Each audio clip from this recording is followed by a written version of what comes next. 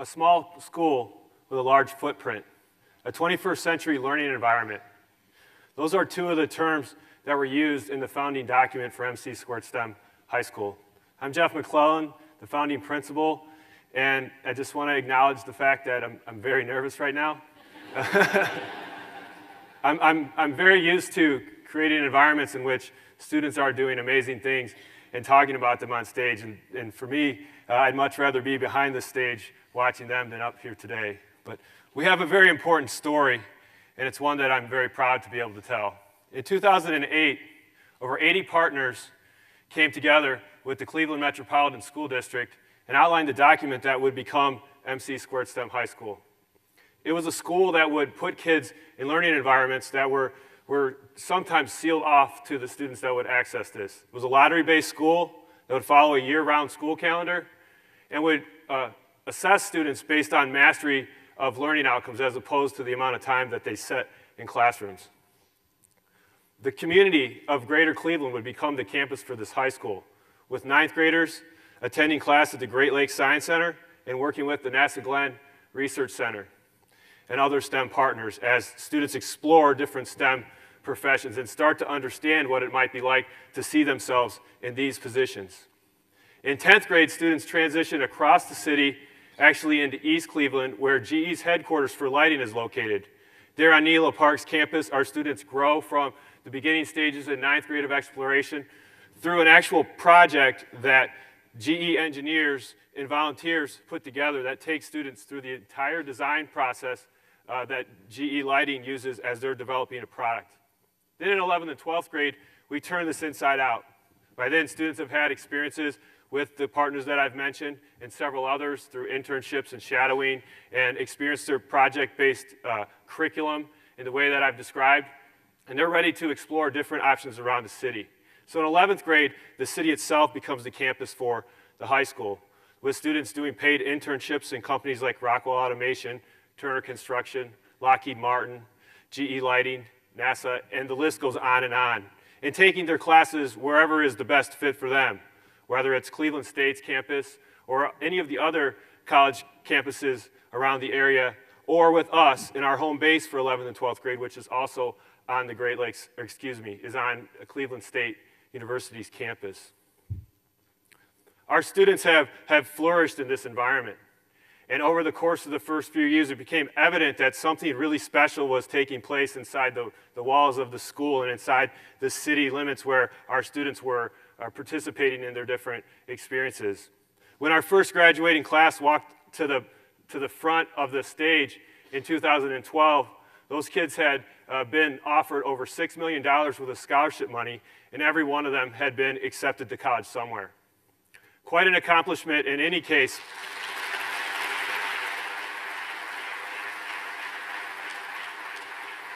But even a greater accomplishment considering the fact that this population of kids was not accepted into our school based on any set of test scores or any interviews or anything like that. All they needed to do was say, I want to go to MC2STEM, and then they needed to work hard and put up with everything that we were doing with them to make it through. Not only were we starting to see the results in our students, but others were starting to take notice of what was going on in our school. We were recognized by some national organizations, and even some visitors from international organizations were coming to take a look at what was happening in Cleveland. The recognition spread, and you know, we received a couple different awards for the work that we did, and it felt really good. It felt really good to understand that this vision that had been created collectively by the city of Cleveland and the surrounding communities with the Cleveland School District had really created a kind of environment that could produce the leaders for the 21st century that we were pretty sure we could. But there was this hollow feeling when people would leave, and we couldn't quite articulate what it was that was happening. Yes, the test scores were good. Yes, the graduation rate was high. Yes, they're getting into college at acceptable levels, at higher than acceptable levels. And yes, there's a special quality inside the students that you could see when you talked to them or when you saw their work. We couldn't really explain that, and I'm here today to tell you we still haven't completely figured it out, but we're starting to look at this through one specific lens. Okay? And in true step with our school, science, technology, engineering, and math, when we were researching some of the pieces of schools and some of the things that kids need to be successful, 3 things came up: motivation, self-management, and social engagement. Well, 3 is also the number of points on an isosceles triangle. And for centuries, people have known that an isosceles triangle is the strongest 2-dimensional structure in engineering. And what is it that we're really creating? And what is it that's different about the kids that are graduating from our schools? It's that they're strong. It's that they can withstand the forces that the city puts upon them and the circumstances that they come from, and they can sustain their growth, and they can persist. So with that notion and with that knowledge of what an isosceles triangle means from a strength perception, we've developed this student success triangle. And the idea is this: you're not going to be successful unless you're academically challenged.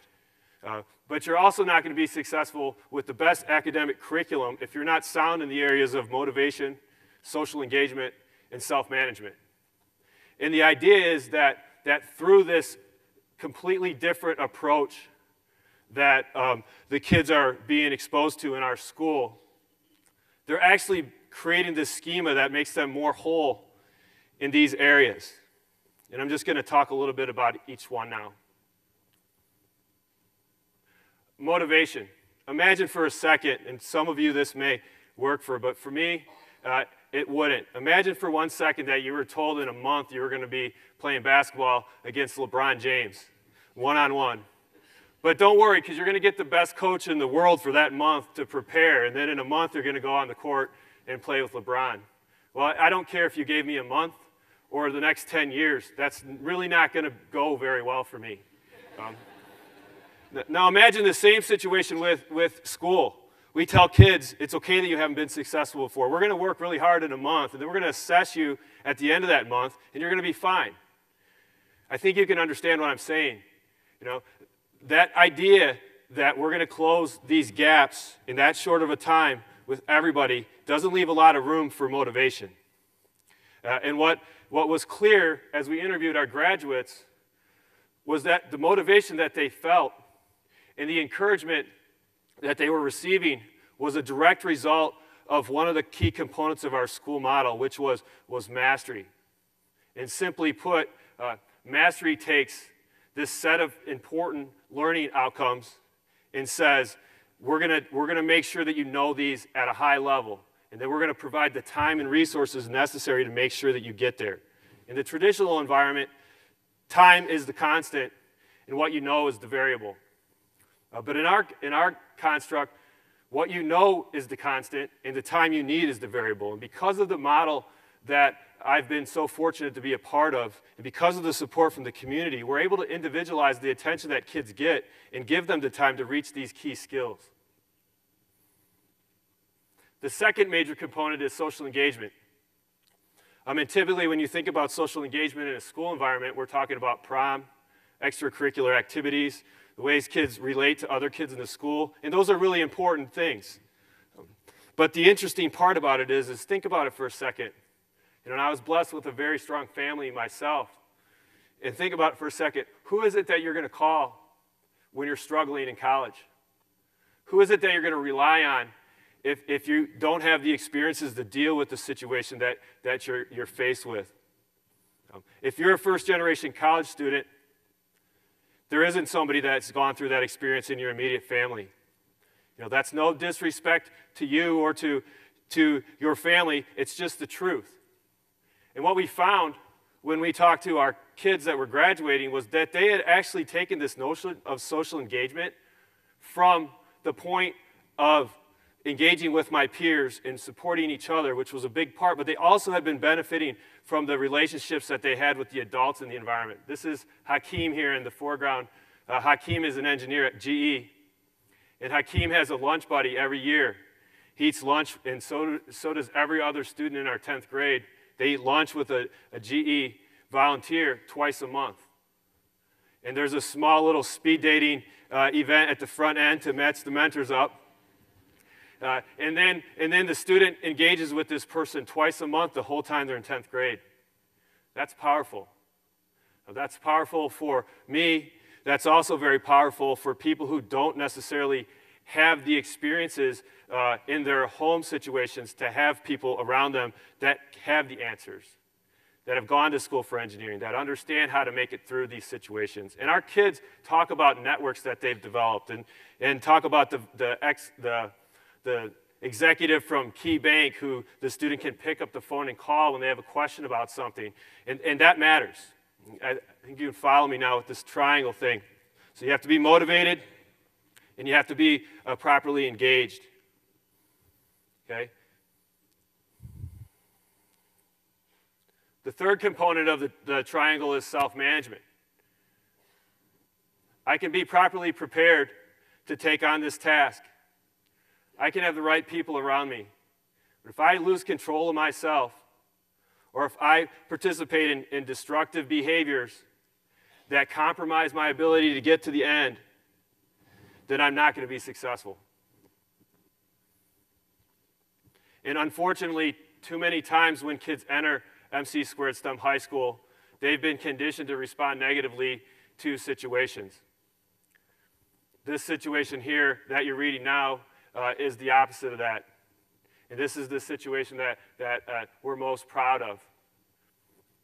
Students getting recognized in college for the work that they've done in college means that there's been some carryover from what was happening in the high school. And as a lottery school, there's a wide range of kids that enter. Not every student has the same drastic needs as the others, but some of the kids that come into our school situation have experienced some of the most deplorable situations imaginable and have not been taught the right way to manage those situations. So there's this process. We're unringing Pavlov's bell. Okay? Kids come in ninth grade, it's a very scary time.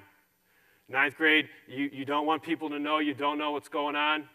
Ninth grade, you're stepping into this new world. Everyone's told you how big high school is going to be and how different it is and how you have to step up.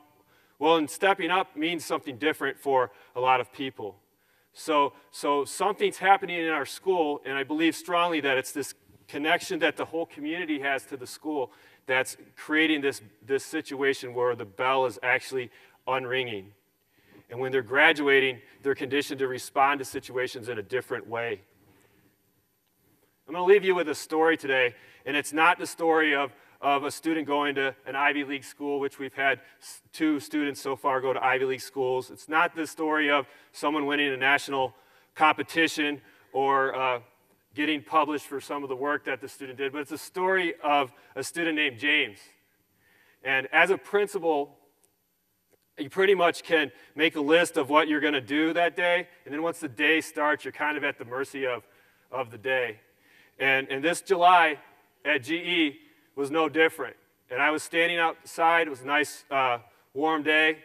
And I was standing outside waiting as the kids were coming into school. And at GE, they come in vans and get dropped off out front and come in. But this day, the van that James was in didn't even stop, and James was out the front door and sprinting to the school. My first thought was, who's chasing him, and what did he do? Which, if you knew James at all, wouldn't be too far out of the realm of possibilities because his triangle was really not aligned very well when he came to us. But this moment, it was something different, and James was running up to me, and I could tell when he got close that he wasn't scared because I'd seen him scared before too. What was going on was James had been sitting in church the day before, and he'd been watching this curtain flap on the wall. And he said, you know what? There's a laser cutter in the Fab Lab at GE. I can go in to that laser cutter, and I can make something that stops that curtain from flapping. You know, I let him in to the Fab Lab, and I told his teacher he was going to be late to class, and then the day just kept going. I realized if we can get James, we can get pretty much anyone. Thank you.